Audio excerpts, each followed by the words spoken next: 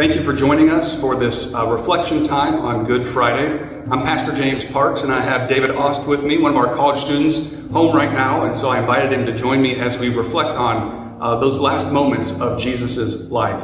And so we're going to take some time to do that, and I hope that you have just kind of a quiet place to allow God to speak to you as we reflect and remember those last times. One of the things in our Easter bags we gave out was a candle for folks to light during kind of some moments of centering and focus. And the candle represents the life of Christ, of Jesus. And so we want to light that candle and remember that Jesus is present with us in this time. And if you have one, you can light your candle there at home. If you don't, pause right now and you can go and get a candle and have that if you have one in the house. But it just reminds us of the life of Jesus. And as we look at the last day of Jesus' life, it's a day that we call Good Friday, even though there's a lot of things that were not good that were happening in that time. And if you want to read the details of it, you can look at Matthew 26. That's where everything begins for Jesus on his last day. He was just betrayed by Judas, either late Thursday night or very early on Friday morning. But I want to pick up in Matthew 27, when early Friday morning Jesus is put on trial.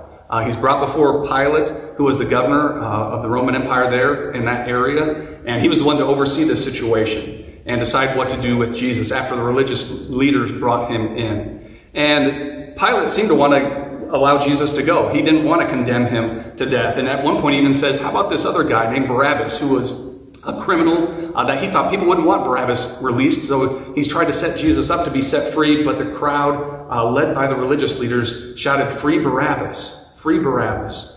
And he says, what should I do with Jesus? Like, crucify him, crucify him. And so Pilate decides to give the crowd what they wanted. And he said, we'll have him crucified. And first he's sent off to be flogged, which is to be beaten, and whipped. And so he was surrounded by a company of soldiers who began to strike him on the head and the face over and over. They put together some thorny branches and made it into a crown of thorns, put it on him. They stripped him of his clothes and put on a scarlet robe, and they mocked him, calling him the King of the Jews. So pretending like he was royalty or some high person, and yet treating him like a common criminal. And after that, they took the robe off of him and they put his clothes back on him, and they began to lead him out to where he would be crucified. And at first they put Jesus' cross on him. He had to carry it himself, but that was too much for him to bear. And so they pulled in a guy from the crowd, Simon from Cyrene, and they put it on his shoulders, and he carried the cross the rest of the way. And as I reflect back and think about all this punishment and pain that Jesus went through, I started to think about, at least for myself, why is he letting this happen? I mean, this is the Son of God. That's who we believe he was. God should be protecting him, watching over him, caring for him. Why is he just letting this happen to himself? But it was pointed out to me in a book called The Rabbi on the Mount that there might be some purpose behind what Jesus was doing. And we actually might find it in the Sermon on the Mount that we've been looking at from Matthew 5, 6, and 7. And so I went back there, and I just want to read to you a little piece from Matthew 5, starting at verse 38. And this is Jesus speaking. He said, "You have heard that it was said, eye for eye and tooth for tooth. But I tell you, do not resist an evil person. If someone strikes you on the right cheek, turn to him the other also. And if someone wants to sue you and take your tunic, let them have your cloak as well. If someone forces you to go 1 mile, go with him 2 miles. And this is just Jesus telling us to turn the other cheek, to give over all of our clothes if someone wants it, and to go the extra mile with other people.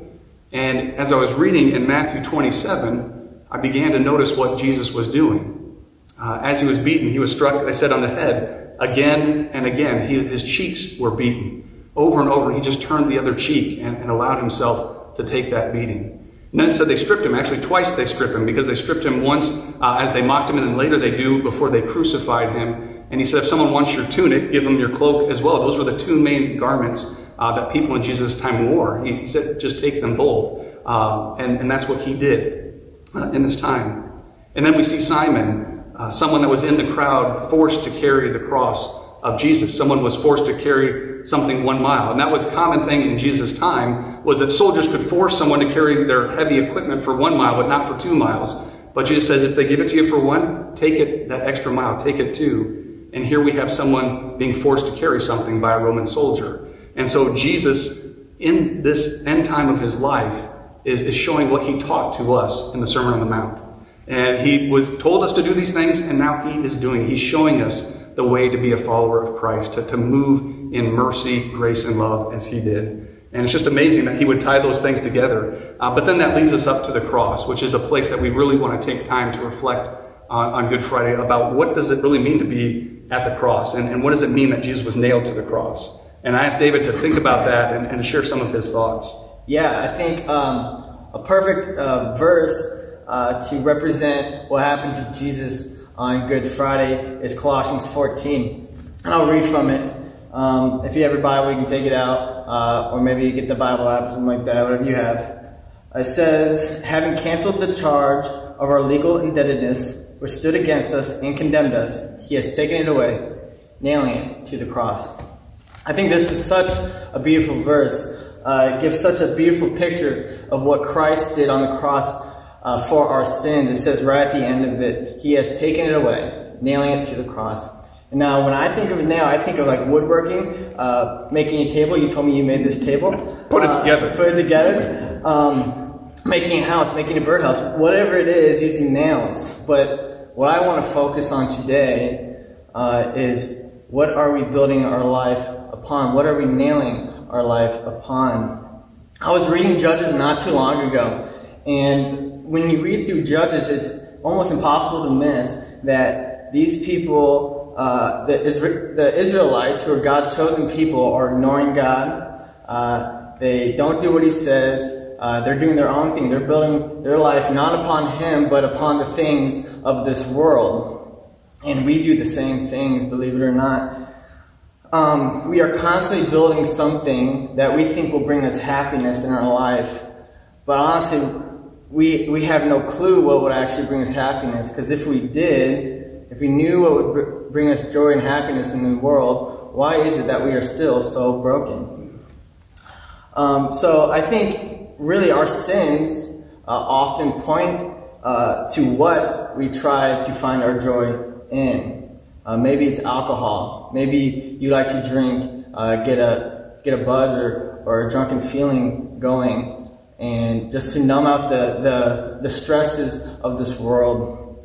Maybe you don't believe that God will provide for you, and that you need to have financial success to actually feel security in your finances and security in your life. Yet that never seems to be enough for people. Maybe it's pornography, so you can feel a moment of satisfaction only for a few moments later for that satisfaction to be gone. Or maybe you just lie because you don't want people to know the truth about your life. So in these nails, some of these could be the nails that you hammer into your life because you think it's going to give you some source of joy in your life, but it really never ever does. Perhaps it's not sin in your life that's bringing hardships and stuff like that. Maybe it's just the daily struggle of life, the things that just come out of what seems like nothing. Maybe you or somebody you know has cancer, and the chemo treatments are taking a toll on you or somebody else, and it's breaking your heart. Maybe you just gotten laid off. And now you're questioning how you're going to make ends meet, how you're going to provide for your family, for your kids. Maybe you're feeling lonely in this season of this COVID-19 season, and we're in this season, and the governors of the United States, the CDCs, are all telling us to stay inside to the best of your ability. And Easter's coming up, and you're feeling lonely. You might not be able to see your kids, your grandkids, stuff like that, so it's just really taking a toll on you. Maybe you have anxiety, maybe it's depression, and you're feeling so empty yet so full of emotion. And these nails are the ones that are having a hard time keeping the structure that we have built sturdy. And maybe it's falling apart, so you start rushing around, you hurry up and you try to hammer in sins, and you try to hammer in nails of sins such as pornography, lust, alcoholism, drugs, anything really just to cope with the chaos that's happening around us. And in the meantime, hurting you and and those you love.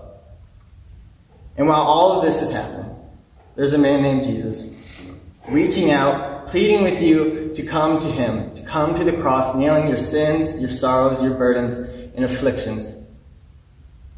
He says to me, "Come to me, all who are burdened and weary, and I will give you rest." He died for your sins. He died for the chaos that's happening in your life.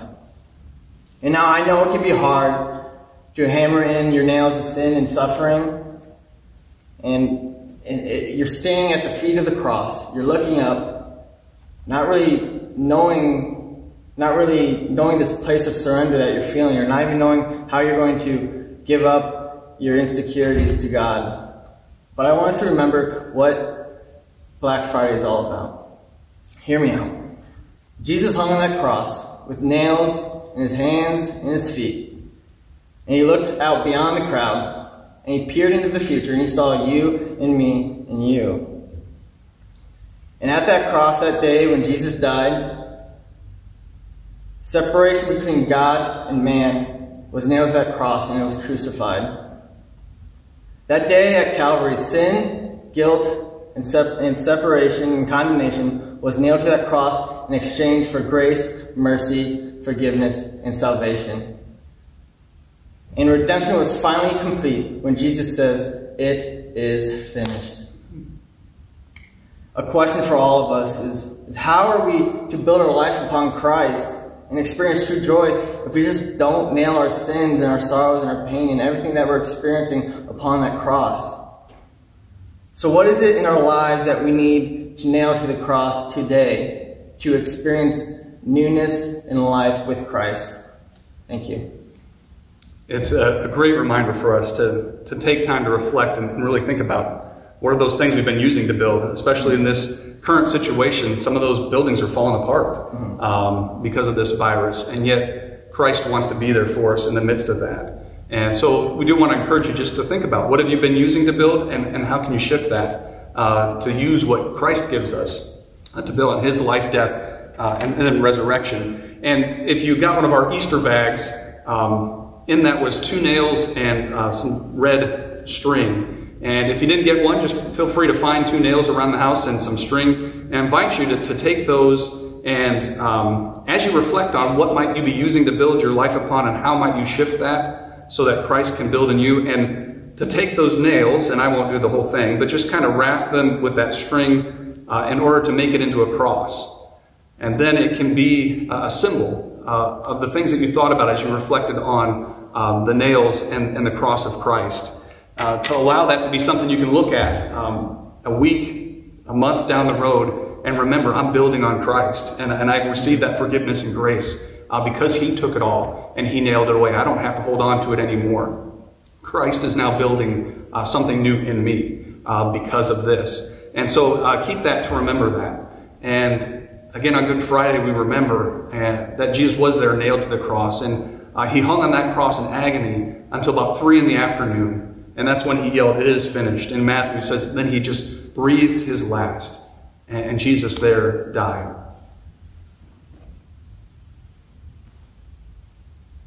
And so you can blow out your candle and remember that his life is gone at this moment. And that's where we need to stay on this Friday. That Jesus has died. His body then was taken down. It was put into a borrowed grave.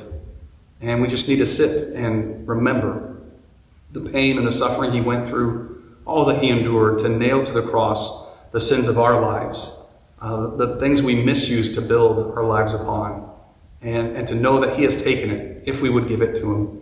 If we allow him to receive those, he'll take it to the cross with him, and then it's buried in the grave there as well. And then we hope that on Sunday you will join us for our Easter service as we then remember what's next, because the story doesn't end there, and that is the good news of Good Friday, is that's not the very end, but it's a place to stop and reflect and to remember the nails, remember the beating that Jesus took, and that it was all to show us how to be his followers, to give up the things of this world and to hold tightly to his love, his grace, and mercy that be given to us so that they can lead us to Easter Sunday. So I pray that you take some time just to reflect and remember those nails. Lift it up to God. Allow him to take them and nail it to the cross so that you might be set free to live as Christ has called you to live. So take time tonight to have that reflection, that time of prayer. And may God bless you as you remember the things that he has taken and nailed to the cross.